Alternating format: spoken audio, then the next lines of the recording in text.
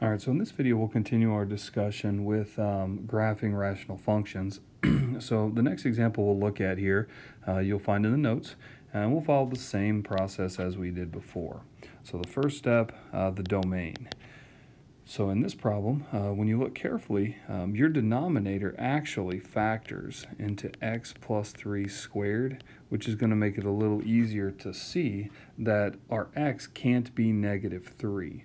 So the domain is negative infinity to negative 3, union negative 3 to positive infinity. The second step comes straight from the first. If we can't have a graph at negative 3, then we have a vertical asymptote there. So x equals negative 3. There won't be any crossing check needed in the vertical asymptote. So moving on to the horizontal or oblique. You can see here that the degree on bottom is bigger, so that would be our case 2 that I discussed, telling us we have a horizontal asymptote at y equals 0. So now we can't forget about the crossing check. To find the crossing check, I'll take the 2 and I'll set them equal to one another. In an attempt to solve for x, I'll multiply both sides by the denominator, leaving us with 0 equals negative 2x. In other words, x equals 0. Therefore, it does cross. So, where is it going to cross? Well,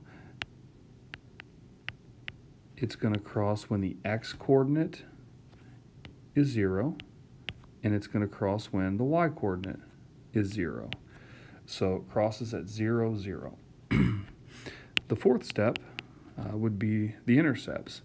Now, if you look carefully at what we just did in that crossing check, in this case, we were testing to see if the horizontal asymptote y equals 0, if the graph crossed it. Well, in doing so, we essentially set the function equal to 0, and in an attempt to find that, we also found the x-intercepts. So we know that the x-intercept here can be 0, 0. Now, we also know that that x-intercept is a y-intercept, and there can only ever be one y-intercept. There can only ever be one y-intercept because if you had more than one y-intercept, you wouldn't have a function. So we really, again, didn't have to do a lot of work in step 4. We just had to be able to think through it a little bit. So I have all the information that I came looking for. I'll go ahead now. I'll put my asymptote in at y equals 0, my vertical at x equals negative 3, and my intercept here at 0. Okay, so we really don't have as much to go off of in the last example, but that's okay, because when the y-intercept is when the horizontal asymptote is y equals 0, really what we're doing now when we determine if there's going to be graph in our 4 regions is determining if it's going to be above the x-axis or below the x-axis. So again, we've got these 4 regions. We've got 1, 2, 3, 4. I'll start to the left of negative 3. I know there's going to be something in one of these because the domain says so. I know it can't be both because if it was, it wouldn't be a function. So I'll go back to my original function, and looking carefully at what we're given, the original function is always going to be positive. In the denominator, it's a squared value. And if I take a number less than negative 3 and I plug it in to the numerator, a negative times a negative is going to give us a positive. So for any number to the left of negative 3, we're going to get a positive y value. So that means our graph has to be above the x-axis in that region. Okay? So now we're going to apply the same idea now to the right side of negative 3. So for example here, I'll go ahead, let me erase this. I'll go ahead and test a number like 1. So if I test a number like 1, I'll plug it back into the original function. In the denominator, it's positive. In the numerator, if I plug a positive 1 in, I get a negative, which means that when I'm at 1, then I'm below the x-axis. So that tells me my behavior has to look like this. Oops, I have to come through, and I have to then come back up to the asymptote. So it almost looks like there's this little valley in there, a little bump.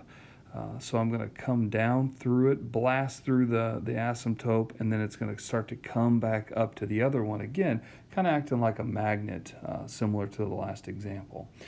So that would be our graph now of the previous example. All right, so in this example, we'll again approach it the same way.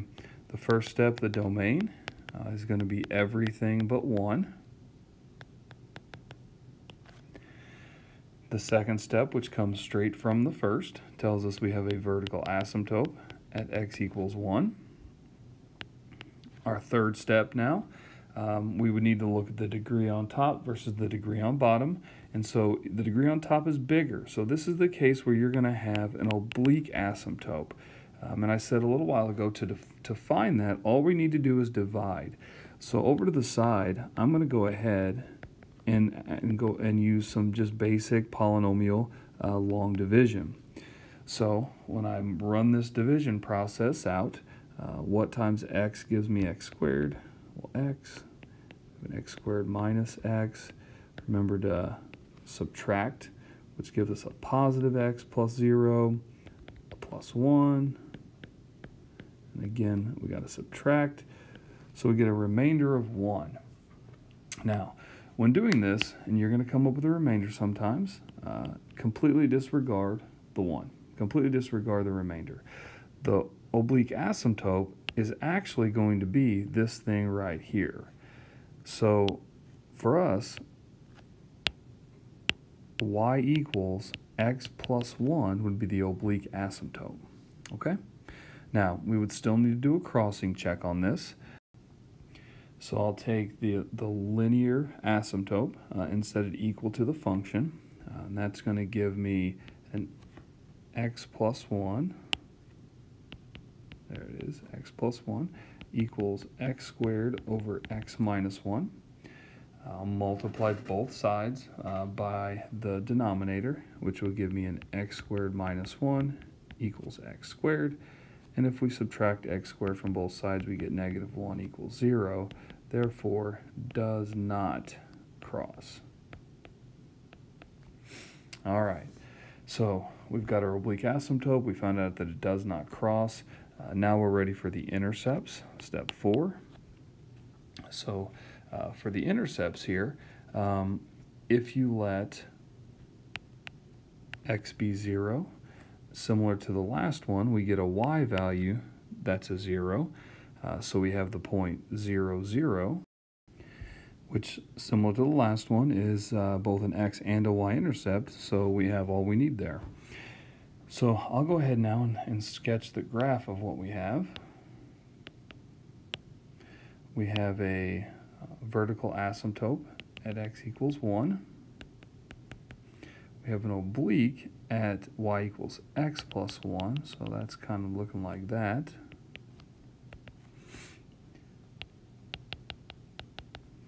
And we have an intercept at 0, 0. So now, we still have those distinct regions if you ignore the black and look at just the red. We've got this one, we've got this one, this little guy up here, and this one over here. So to determine where there's going to be graph, again, we'll just use a little bit of logic. I have an intercept, so I know that I have to go through it, and we also understand the behavior of graphs around asymptotes. So there's going to be one part of it. I know it can't be up here as well, because if it was, it wouldn't be a function. I know there's going to be something over here because my domain says so. I can't have both, because if I did it, it would be a function. And I can't have it down here either, because I don't have any more x-intercepts. So by default, the second part of the graph has to be up in that small region right there.